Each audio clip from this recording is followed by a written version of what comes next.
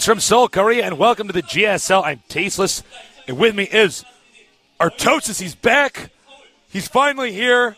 I'm going to be quiet, anymore. though, so that you can just keep on talking so by I can yourself. just sit here like this in the middle and keep talking like that? I just stand here looking handsome, and you do all the talking. We have a very interesting day today. And by the way, if you haven't checked out yesterday's games, you have not lived yet. It was pretty crazy. It was good, Tasteless. It was good, man. Not going to lie, it was the most fun that I've had in the GSL so far. I can't believe that our tournaments keep getting better and better. Yeah, how does that keep happening? I don't know why. Must have something to do with John. Must be John. Must have something to do with him. He's here today. He's looking at us, shaking his head. So it's like, no, it's you guys. I'm like, no, John, no, it's stop. you. It's this big compliment fest. Of course, this is the GSL.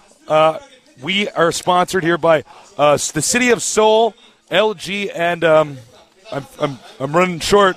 We got a graphic at the bottom of the screen. Yeah.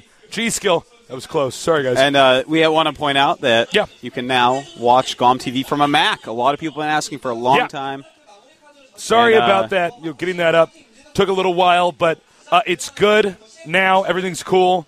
So, tell your friends. We made friends with Mac, We're cool now. So tell, your friends that use Mac that now they can get on IMMvp.net and be part of the action. So, Artosis, how are you feeling since yesterday? That was a big moment. Tasteless, I cried all night long out of happiness and sadness. No, it was a great match, and these players have shown so much skill that I have no idea what's going to actually happen today or tomorrow against these Korean players in the round of 16 matches. Anything could happen, Tasteless. All of these players are capable of taking on their matches. Even Damaga against Nest-T. He knows exactly what he did wrong against Nest-T yesterday, and he's going to try to fix that for today. So we're just going to have to wait and see if his practice from last night and his understanding of that matchup goes through the roof and finally takes some games off Nest-T. Of course, this tournament is free, but please donate for our cause in Japan. We want to help our neighbors out. They've been having a very rough time, and that's the reason why we made this event free. So whether you donate a small amount or a very large amount, please just donate something. Or even a medium-large amount. Even a medium-large amount is fine. Okay, over to the round of 16 tournament. We are going to have, as you can see, here's a schedule here. Final is going to be on April 9th, starting at 6:10 p.m. Korean Standard Time. Yeah. So it's going to be starting the finals tournament at the time we normally start instead of later. And you can see the prize money for first place is unbelievably large. It is about $27,000 US. That's 30 million Korean won. Second place, 15 million. Third place and fourth place, 10 million. It's actually a huge prize tournament. This is really super duper important, Tasteless. Here are the brackets. As you can see, today we're going to have Huck, MVP, July, Nada, San, White Ra, Damaga, and ST. And, of course, tomorrow we're going to go on to Marine King, San, Moonglade, TT1, MC, Mono, Jinro, and Annie Pro. Pretty wild set of matches all over the place. We're doing that top bracket, the Group A, today. Yep. And every single one of those matches I am really, really excited for, Taste. It's not one of these days where I'm like, wow, we have two good matches and two matches. Yeah, or this is... Well, you know what's interesting is since yesterday I've started to realize how much closer these foreign players in particular are in skill to the Korean pro gamers. That's true. I mean, anyone who watched White Raw and Damaga play yesterday, you know that they are capable of not only winning their first rounds, but perhaps the whole tournament. They are pretty scary. I think we're definitely going to have, a non-Korean, maybe more than one, in the Final Four. It would not shock me at all.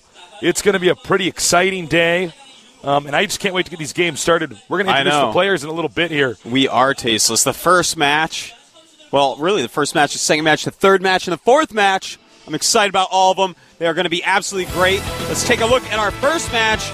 It is going to be Huck from TeamLiquid.net going up against IMMvp, likely the strongest Terran in the whole wide world. Pretty exciting matchup there. Of course, MVP being taken out yesterday by Damaga. I was actually amazed at how good both those games were. Yeah. They were actually so close. I did not expect Damaga to be able to take on MVP on any level on that first map we played on. Well, I tell you what, he actually, from the first day, he was telling me, you know what, I can take out MVP. You put me against him, I will slay him. And that he did, Tasteless. But now we're going to see Can Huck do the same. I was talking to him backstage. He's pretty confident. He thinks he can do it. Yeah, and, looks like he's probably going to go for standard play.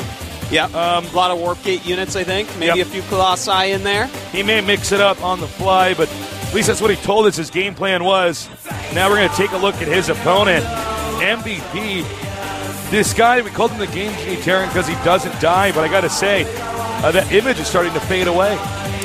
We're seeing people catch up to him. He may die more, but he still does make that unfair amount of units, Tasteless. Yes. So he's got at least some cheat codes left in that Game Genie. At least some of the games still work with Game Genie right now. That's right. I got to say, this guy I think has the best decision-making mid-game I've ever seen. Yeah, he's a phenomenal Terran. You know, he had a few bumpy games recently, but you can't really judge someone by 2-3 best-of-3 matches. That, you know, you have one off day, and suddenly here you are in Code A. What do you want to say? He's a great player still. He has been playing pretty well lately. Those games against Amaga were really of a high level, even though he ended up losing. Yeah, that was actually quite an interesting day we had yesterday. MVP, I think, is the favorite here, but LiquidHuk is a very solid player, and I think it's going to be a lot of fun. Certainly. Yeah.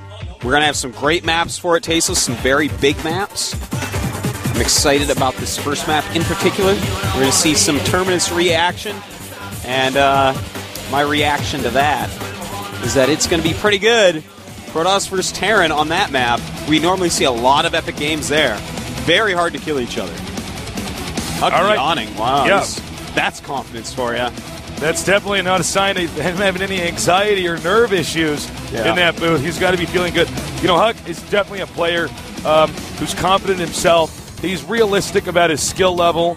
And, you know, I'm looking forward to this game. I think it's going to be a lot of fun. I do think MVP is still the favorite here. And it's time. The countdown has started. So we're going to get this going here. I'm Tasis. With me is Artosis. We're Tastosis, the casting Archon here at the GSL. I can't wait, Artosis. This is pretty exciting. It's going to be pretty crazy. So, guys, get on your instant messengers. Tell your friends to tune in and join us here as we have this very international tournament at the Global Star League. That's right. Get on Facebook, poke your friends. Start be like, why you them. poke me? Because the GSL is on. That's right. All right, it's on. We're going to do this TVP on Terminus. Great. All right, over here in the red, we have our Protoss player from Canada. He's been in Korea for quite some time. Very solid. LiquidHuk from the site teamliquid.net. Great site, Tasteless. Big love out to all the people there watching us. All right, in the north, we have MVPs, very solid. Generally doesn't try to end the game right away. No. Tends to go for mid-game and late-game. He does mix in cheese from time to time, but it's pretty rare overall. Yeah, just enough cheese. Yeah, just here and there, you know, to take out players that might be weak to it, and to keep himself not as guessable. I'm actually just so excited to see what strategies they both open up with. You know, is someone going to try to do something decisive and get a huge advantage early? Or are we just going to see a macro game? You know, the map is huge. They're as far away from each other as you can possibly get. So, you know, he's going to wall in. Now, remember, MVP did lose to Squirtle on this map.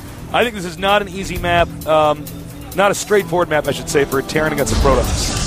Yeah, it's not one of these small maps where you can just make a bunch of units and hit some funny stim timing. It's definitely one where you have to control the map a little bit more. You have to rely maybe on some planetary fortresses. You have to have some really good map awareness, some good drops. And if you don't do all that, Tasteless, you should not expect to win against a top-level Protoss like Huck. Yeah, medevacs are critical on this map. You've got to do medevac drops. Because, of course, it's hard to push. Marine Marauder, of course, also very good. You don't tend to see siege tanks in this matchup on this map because you're just not going to do your immobile. Protoss is going to take the whole map easily. Quite true. But you always do have to remember that if it gets into a supreme late game and Protoss has a really good unit composition, you are going to need something more than Marines and Marauders. Oftentimes that is going to be Oh tanks. yeah, you got to mix your tech up. Yeah. I don't know. We might disagree here, but I don't like tank play on this map. Looks like MVP is going to go ahead and take a quick expansion here.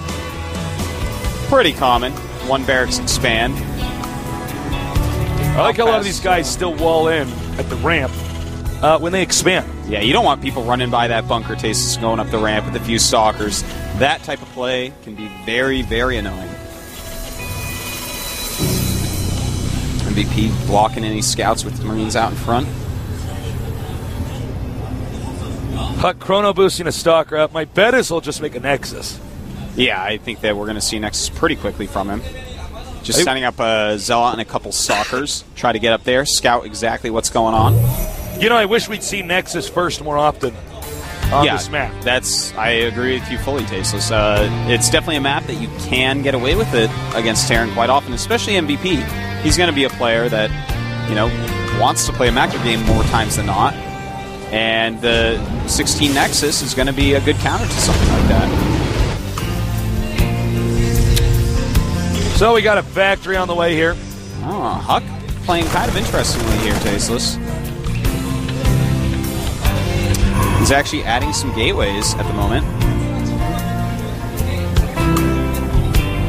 Oh, interesting. Yeah, he might be going for a rush. Three warp gate rush here. Looks like it may be.